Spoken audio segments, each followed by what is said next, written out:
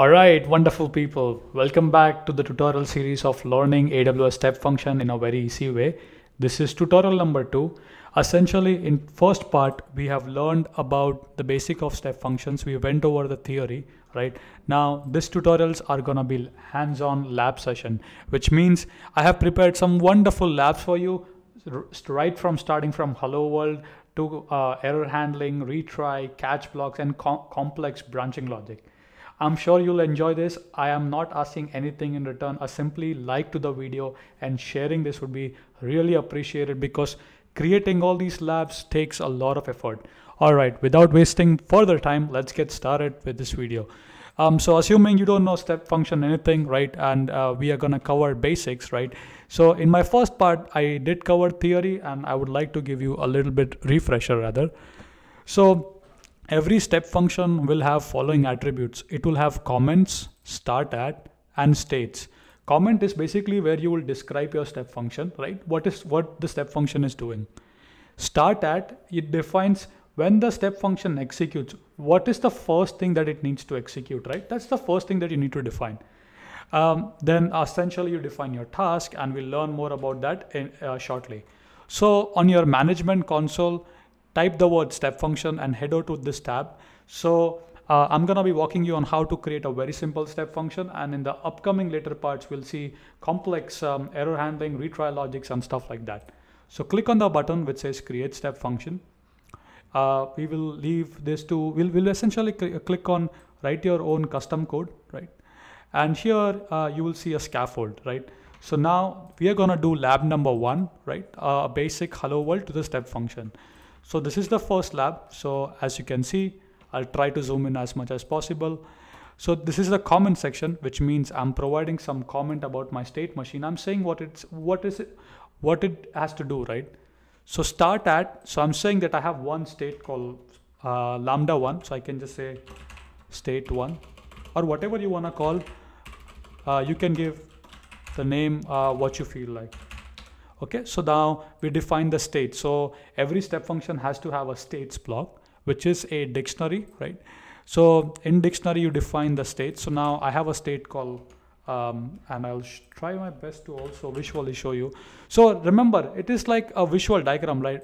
When you say, hey, start at this point, then do this, check certain condition, then go here. If not, then go there. So you're defining essentially state machines, right? So now I'm saying type as pass. So result, which means when the state is going to be executed, what do I want it to return? I'm returning a dummy data, but I'm also going to add a lambda shortly. End as true, which means this is a very simple state machine. All it has to do is execute and it's going to return the message dummy world. So now I copy paste here and I come to this console and I dump it here. So as you can see, I see in the visual representation, I see a state 1, right? And assuming this is a lambda, right? This block is a lambda, assuming, as I said, it's gonna do some computation and it's gonna return you something. And then I'm gonna show you how to attach lambda shortly. So now you give it a name of a state machine. I'm gonna provide this as lab 1, and then I'll click on create state machine.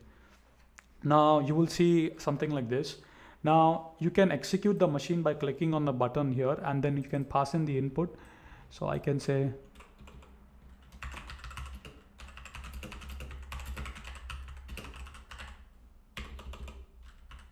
I can provide, I'm passing on a custom input, and then I execute the state machine, and sure enough, the green symbol means that the state was executed successfully.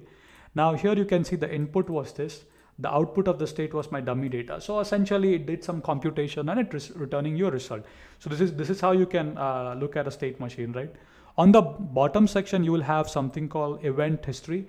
It tells you how much time a particular state machine took, right? 110 millisecond, 110 millisecond, 110 millisecond. It gives you a timestamp as well, right? So this is a very basic tutorial, right? So if you go back to the state machine, if you click here you will see on a high level the name. I believe this is a random GUID. You have a status, whether it was successful or failed. Then you have started and end time, what time it started and what time it ended, right? Now, if you want to edit, you can click on edit button and you can edit the state machine here. Now, I have a very simple lambda, as you can see, hello world. Now, how do I attach a lambda to this, right? Actual lambda. So we'll go to lab number 2. So now, as you can see here, this is my state. So I'll say state 1. and then I'll define my state. So now I use the word type as task. When you use the word task, it knows that it's a Lambda. Now in the resource function, I need to provide the ARN, which is gonna be this Lambda ARN, which I'll copy paste here shortly. Over here. And then I'm saying end as true. That means I don't have any other states than that. So now I want to edit my state machine. So I come here and I dump this one. And as you can see, I can click on the save button right here, save anyways. Once it is saved, I can head over back, come to lab number 1, start execution, start this. And once the execution is complete, as you can see, this state machine has failed here. So I just wanted to show you, right? Anytime a state machine fails, it will show you that in a red color. So now, as you can see, you can monitor every single item here, right? You can monitor whether the state was failed or whether it passed, right? So you can monitor everything here. Let's take a look. And if you want, you can also look at the logs in the CloudWatch as well. But what I'm gonna do is I purposely failed it. So I'm gonna go to general. I just made it 3 seconds, right? So I'm gonna increase this, right? I'm gonna make this to 2 minutes so that it gets some time. I purposely failed because I wanted to show you guys, right? So the red color indicates that the state was failed, right? So now I'm going back to the state machine. Now if I go here, you should see something called failed, right? So you could see all these stuff, right? So now let's try again. Let's take a look at the error also. So now it's gonna come here and I can come to the, okay, so here is the exception. So seems like the exception is because so as you can see, read it clearly, right? It does not have the required permission, access denied, right? So we need to add a IAM permission to this. The way you do that is very, very easy, right? So you come to the state machine, and of course, each state machine will have an IAM role. We can do a fine-grained access. For example, if you just want to give invocation, you can give invocation permission. But for all these demos, man, moving forward, I'll try to, hopefully if it opens up, I'll try to use administrator. I usually, for all my demos, I don't do fine-grained access, right? So I'll attach a policy here. Let me see if I can find.